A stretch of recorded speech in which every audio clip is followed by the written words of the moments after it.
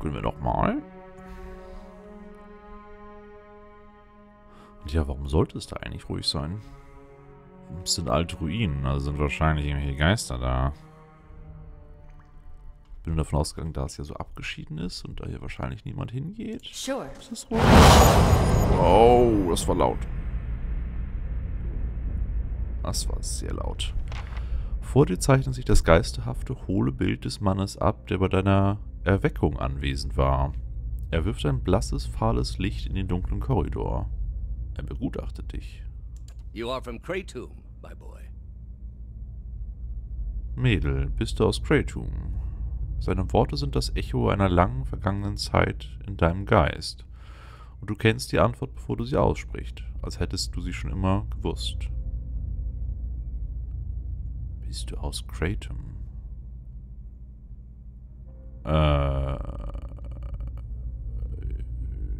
Ich habe vor Jahren dort gelebt.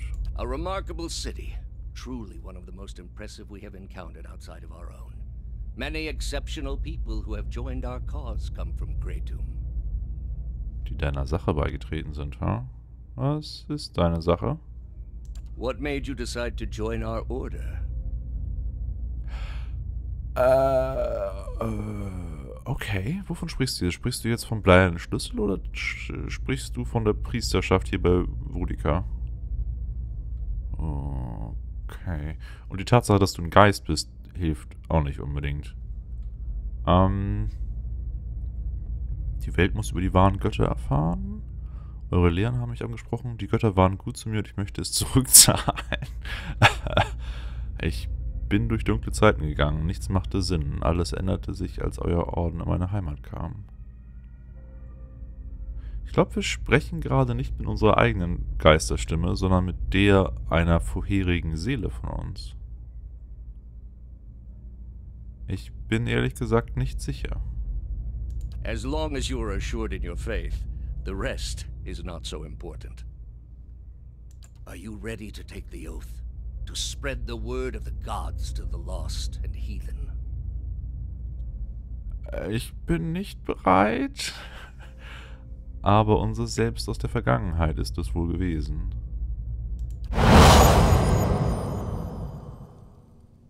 Und genauso laut wie sie gekommen sind, sind sie auch wieder gegangen. Sehr interessant. Und wir verlieren immer noch die Hälfte unserer Einnahmen an Banditen. Das geht ja mal gar nicht. Oh, und wir können ein großes Abenteuer bestehen.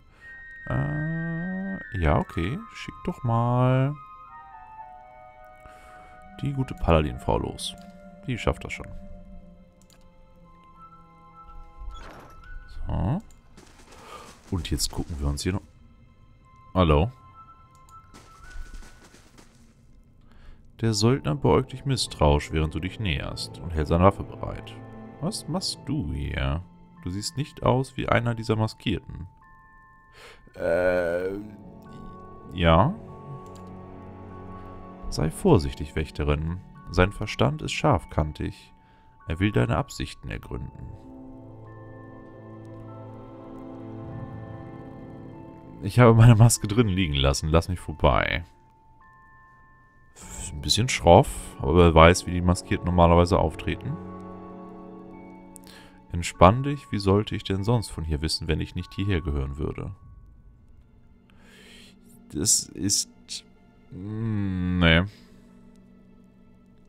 Man kann ja auch irgendwo anders davon gehört haben. Oder nur durch Zufall reingestolpert sein. Bestechen wird nicht funktionieren, angreifen. Und fragen, was hier vor sich geht, ist eine doofe Idee. Wir versuchen es mal mit, ich habe meine Maske drin liegen lassen. Lass mich vorbei. Er denkt vorsichtig nach. Dann nickt er.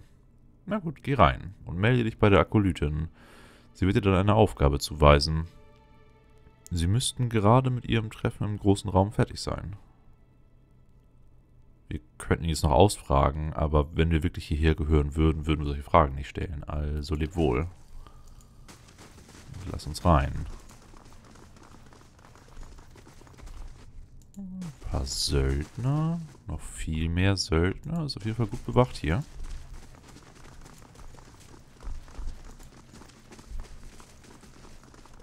Bei den Taten meiner Zunge und... Oh, das ist es nicht. Hallo. Welcome. Eine einsame männliche Gestalt schreitet vor und zurück, tippt mit den Fingern und murmelt sich in den Bart. Er schreckt auf, als er dich sieht. Die Hände auf der Brust. Bei der Flamme, du hast mich erschreckt. Er hält inne und lehnt sich vor. Wo ist deine Maske? Das ist es. Ich wusste, ich habe zu Hause etwas vergessen.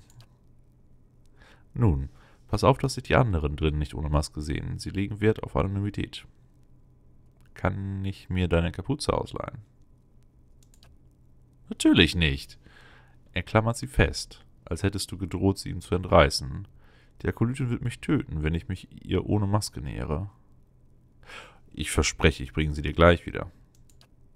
Ich denke, es ist nichts dabei. Sag bloß niemandem, dass du sie von mir hast. Alos lehnt sich zu dir und murrt zwischen zusammengebissenen Zähnen. Das ist nicht dein Ernst. Brauchst du sonst noch was? Ich bin bald bereit für das Treffen der Initiierten. Ehrlich. Erzähl mir davon. Das ist wohl dein erstes Mal, hm? Die Akolytin kommuniziert individuell mit jedem von uns, um von unserem Fortschritt hinsichtlich alter Aufgaben zu erfahren und uns Neues zu teilen. Er schüttelt sich mit einer Mischung aus Vergnügen und Furcht. Es ist ein einzigartiger Prozess. Sie ist ein Medium, deshalb kann sie ohne Worte zu einem sprechen. Faszinierend, bis man realisiert, dass sie womöglich ganz leicht deine Gedanken lesen kann. Also wird uns die Maske nicht unbedingt so viel bringen. Die Frage ist nur, ob man unsere Gedanken so einfach lesen kann, weil wir ja eine gefestigtere Seele haben als alle anderen. Aber dann lesen sie einfach Edders Gedanken und dann haben sie ganz leicht raus, wer wir sind. Was weißt du über deine Aufgaben? Er lacht nervös. Nur das absolut Nötigste. Wir schützen die Geheimnisse der Götter, daher ist Diskretion maßgeblich. Er fuchtelt zwischen euch beiden mit der Hand. Wir erhalten unsere Anweisungen von der Akolytin, so wie sie ihre von jemand anderem erhält und so weiter, bis hinauf zum Großmeister. Unsere Aufgabe ist, zu gehorchen und dabei so wenig wie möglich über den Gesamtplan und über jeden einzelnen von uns zu wissen. Das hört sich für Terroristenzellen an. Wie kannst du dir sicher sein, das Richtige zu tun, wenn du nur so wenig weißt? Das ist einfach. Den bleiernen Schlüssel gibt es schon seit Ewigkeit mit dem Segen der Götter. Du musst dich nur umschauen, um die Gefahren zu erkennen, die lauern, wenn man versucht, göttliche Macht an sich zu reißen. Durch das Töten eines Gottes im Krieg des Heiligen wurden wir alle verflucht. Und die irre Lehre der Beseelung hat die Dinge nur noch verschlimmert. Versuche eine Seele zu ersetzen und du wirst unausweichlich ein Monster schaffen. Das war alles eine Warnung. Es gibt Kräfte, die wir nicht besitzen sollten. Nee, das würde Marissa so nicht unterschreiben. Erzähl mir von diesen Geheimnissen. Nein, das sollten wir nicht fragen. Ich verstehe. Uns wurde wichtige Arbeit anvertraut. Es ist eine Ehre, aber nicht ohne Herausforderungen. Okay, dann ziehen wir mal die Maske an. Und so. Gut. Haben wir hier noch was von Interesse? Ja, jede Menge Container. Aber die sollten wir nicht unbedingt öffnen. Auf dem Tisch liegt ein Buch voller unverständlicher Kryptographie. Okay. Wir sollen uns eigentlich jetzt bei der Akolytin melden, die wir noch nicht gesehen haben. Aber ob das wirklich so eine gute Idee ist, ist die nächste Frage. Hier stehen überall nur Söldner rum. Und Marissa sollte nicht alleine vorgehen.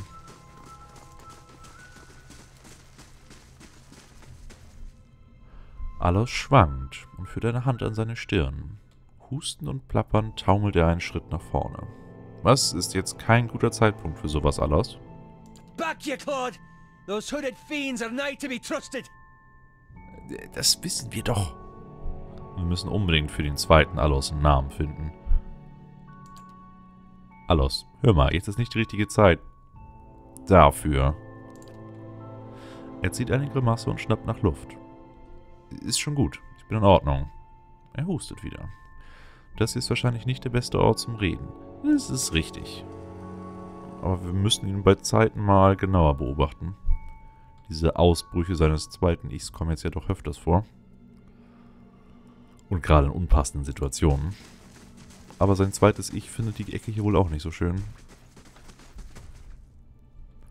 Von der anderen Seite der Tür kannst du Gemurmel und Gesänge hören. Anscheinend ist dort irgendeine Art Ritual im Gange. Deine Gruppe auffordern, dir in die Kammer zu folgen oder alleine weitergehen. Ah, ja. Der Punkt, den ich angesprochen habe, dass man uns vielleicht nicht lesen kann, aber unsere Gefährten schon, wird hier der Knackpunkt sein. Also Marissa könnte jetzt alleine reingehen und dann wird keiner rausfinden, warum sie hier ist. Eventuell. Und sie kann sich reinschleichen, weil sie eine Maske hat. Wenn wir jetzt dann mit der ganzen Truppe reinlaufen, dann könnten wir auffliegen. Andererseits wären wir in der gesamten Truppe wesentlich sicherer.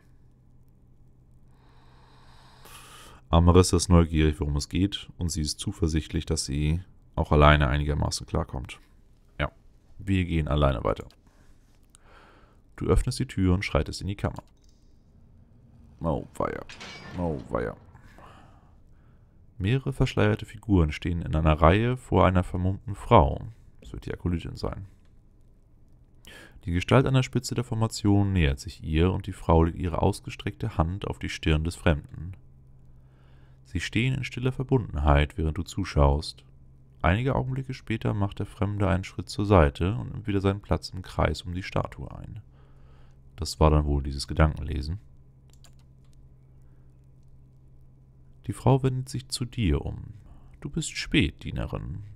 Ihr Gesicht ist zwar verborgen, doch du spürst ihren Zorn in ihrer gefährlichen, tiefen Stimme und in dem plötzlichen Schweigen der übrigen in der Kammer. I've been waiting on your reports. Quickly now. State your name and purpose. Das ist ein Problem. Die Frau winkt dich mit dem Finger näher heran. Sie legt dir die offene Hand auf die Stirn und du fühlst die Hitze ihrer Handfläche durch das dicke Material deiner Kapuze. Ihre Stimme ist so leise und sanft, dass du dir nicht sicher bist, ob sie laut oder nur in deinem Kopf spricht. Nenne mir deinen Namen und dein Ansinnen. Ich dachte, wir sollen nicht hier wissen, wer ist und so. Undeutliches Gemurmel. Nein, wir sagen unseren Namen nicht. Sie reißt die Hand zurück. Ein stechender Schrei ertönt unter ihrer Kapuze. Betrüger! Und alle greifen nach den Waffen, hm? Ey, jupp. Okay. Marissa, du, mach die Tür auf. Gut. Gut. Du, geh auf sie zu. Okay. Du schubst den um. Nee, du machst den hier. Fernkämpfer stellen sich mal hier hin. Oh, da kommt viel zu viel durch. Genau, du tritt den runter. Du bist benommen. Psychischer Rückschlag für eine Sekunde. Okay, nach der Sekunde machst du bitte Schutzzauber auf alle hier. Weil wenn die Nahkämpfer und unsere Fernkämpfer rankommen, haben wir ein Problem. Du machst unbedingt einen Angriffszauber. Die allen im Wirkungsbereich? Nein. Hatten wir nicht gezielte Flächenzauber? Ich sehe überall jeden im Wirkungsbereich. Ah, hier. Spürt einen zerklüfteten Felsen aus dem Boden, der Feinden Stichschaden zufügt und sie zu Boden wirft. Da so hin. Und du machst am besten Springbälle, ha? Oh ne, noch besser. Mach den Blitzalos. Gut. Blitzalos, schieß auf den, der durchgebrochen ist. Du bist noch am Zaubern. Du wirst jetzt von 3 Seiten bedrängt. Deswegen machst du mal hier Furcht.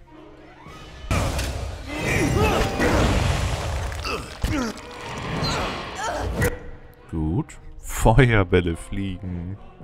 Leute werden zu Boden geworfen. Stacheln schießen aus dem Boden. Und Edda wurde übernommen. Das ist nicht gut. Du... wenn wir jetzt Schadenszauber machen, wird Edda auch getroffen. Heil unsere Leute, die sind gar nicht beschädigt.